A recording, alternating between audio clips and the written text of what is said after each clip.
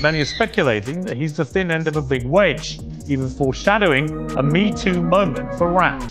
Was he a misogynist? Yet many are estimating that he's the slim finish of a major wedge in any event. Hinting a Me Too second for Rura, was he a sexist in a manner he's self-centered, he's an exceptionally self-centered individual. He needs to focus on him, part-time put stock in him, did he Zoan circle himself with youngsters that essentially go out and do whatever so did he certainly all the rage of late everybody's humming about him via virtual entertainment, making a wide range of images. And making fun of him, it seems like each day there's some new tattle emerging. And it's truly placing him in a difficult situation. In the midst of this disarray, Morgan concluded it was the ideal opportunity to mix the pot significantly more by bringing Imprint Curry and DJ Vlad onto his show to examine the entire Diddy show. Imprint Curry didn't pull any when it came to sharing his encounters. Working with Diddy, he depicted Diddy as somebody who's really controlling and likes to be the focal point of consideration. As per Curry, Diddy's really stiff-necked and can be truly self-centered, continuously needing to ensure he's the principal center. What was he like to associate with? When you were working with him, as far as you might be concerned, his method of the expressway, exceptionally controlling. He's a strong-headed individual. He's self-centered. He's an extremely narrow-minded individual. He needs to focus on him. When they burrowed further into the discussion about how Diddy treats individuals, ladies, particularly Imprint Curry, was really dull. He said that Diddy doesn't actually recognize anybody, whether they're ladies or men.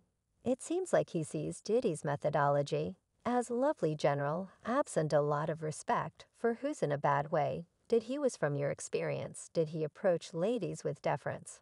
Or with disregard? Nobody gets truly to regard.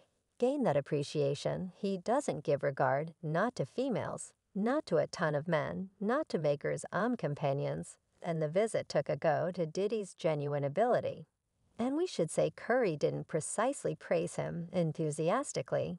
Diddy a 6 out of 10, which isn't precisely a rave survey. Curry made sense of that he doesn't see Diddy as a characteristic ability or an innovative virtuoso. Rather, he believes Diddy's fundamental expertise lies in his magnetism and his capacity to sell himself, well, as opposed to any certifiable creative ability on absolutely on ability.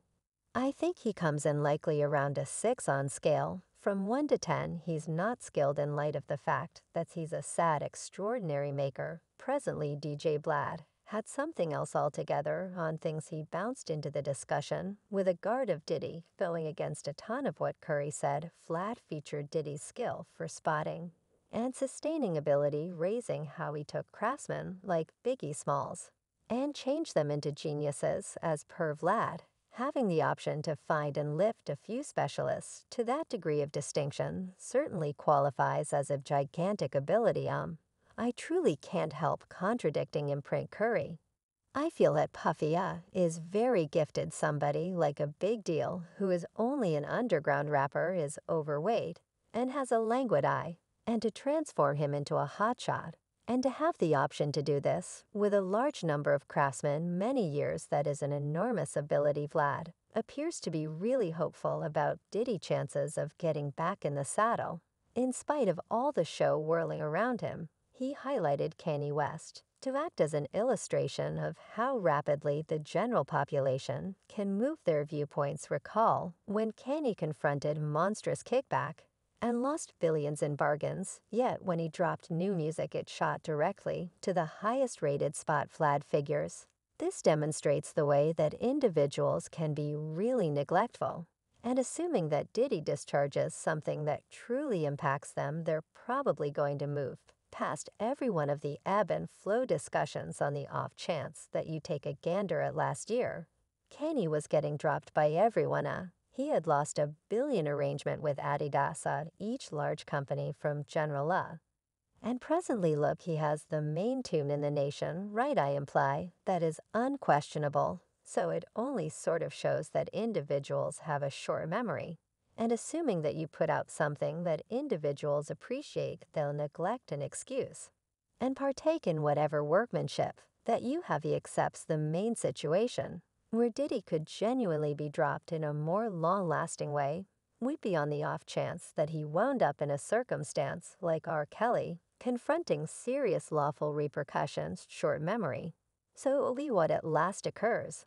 And the main way he could truly get dropped is in the event that he gets placed in jail like A.R. Kelly, as per Vlad. As long as Diddy avoids that difficult situation, there's consistently a way to recovery in the public eye. While Vlad is voicing a few and number suppositions here, not every person is ready for his take. A few fans are distrustful. And there are murmurs that perhaps Vlad isn't the ideal individual to talk for the whole hip jump local area. They bring up that since one craftsman returns quickly doesn't be guaranteed to mean another will, particularly in more favorable conditions.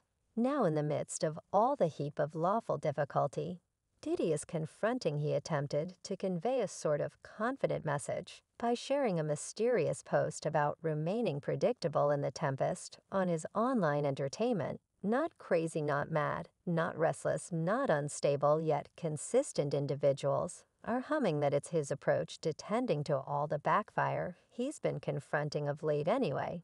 That move hasn't exactly worked out the manner in which he could have trusted, in light of the fact that it wound up causing more ATT to notice his previous discussions. First off, the voiceover in the video is, in all honesty, TD Jake, and we as a whole realize about the charges twirling around TD Jakes of late, supposedly connected to Diddy's scene gatherings, and some really disagreeable stuff. So rather than compassion, Diddy's getting much more blowback for it to fan the shoot a genuine oldie.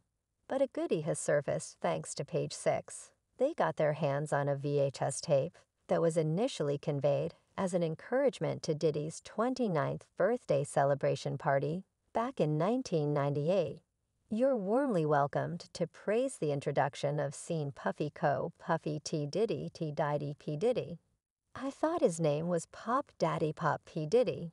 You were genuinely welcomed to praise the introduction of P. Diddy. Watching this almost 6-minute video is like venturing into a time machine that zips you back to the level of the awful Kid Records period. It's loaded with elite celebs, alternating building up the party: Oprah, Donald Trump, Ellen DeGeneres, Chris Rock, Mariah Carey, Will Smith, Tommy Hilfiger, Clive Davis. Thus substantially more. It truly exhibits Diddy at the pinnacle of his social game. Yet presently taking a gander at that video, with regards to Diddy's momentum circumstance, it's sort of piercing. You need to ponder, where are those big-name companions now when he's trapped in this tempest? It seems like a considerable lot of them are missing, not moving forward to help him. Likewise, on the off chance that the reports are valid about what goes down at Diddy's gatherings, anybody appearing in spite of realizing the arrangement may very well be complicit in anything that's occurring in secret. Even Feline Williams has had his say, cautioning people to avoid Diddy's gatherings, 'cause they're never only your common social events. Right, 'cause P. Diddy be needing the body. And you got to let him know, no, you got to let him know, no, I.